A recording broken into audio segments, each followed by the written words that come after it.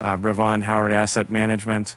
Co-founder Trifon Natsis has relocated to Abu Dhabi as part of the company's plans to expand in the United Arab Emirates, which is fast becoming a major hub for hedge funds.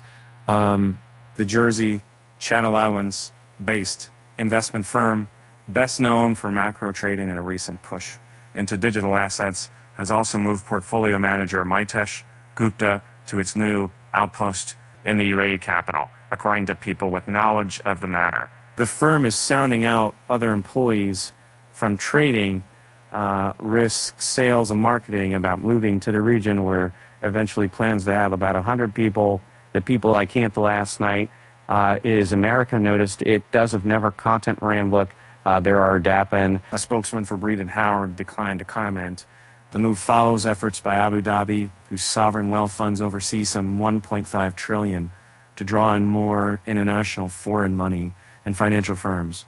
Ray Dalio is setting from up a branch of his family office in Abu Dhabi Global Market, the Emirates International Financial Free Zone, which has wooed a cadre of big hedge funds, venture capital firms, and crypto companies this past year. In May, Abu Dhabi said it plans to expand ADGN tenfold to make it one of the world's largest financial districts. The UAE is already home to a number of alternative investors. Izzy Englander's Millennium Management has more than 24 people working for him in Dubai, while Michael Gelban's lessons at to this point, one of the largest multi-strategy hedge funds, is expanding in the city.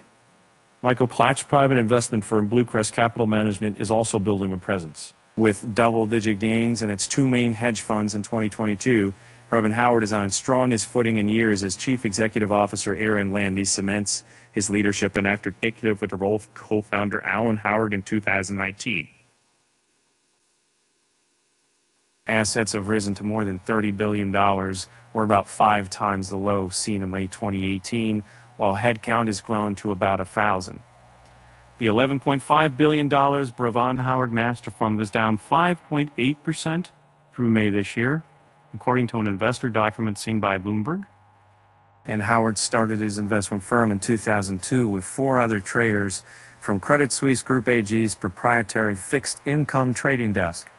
The Brevan, part of its name comes from the initials of founding partners, Jean-Philippe Rocher, Chris Rokos, James Vernon, and Natsis.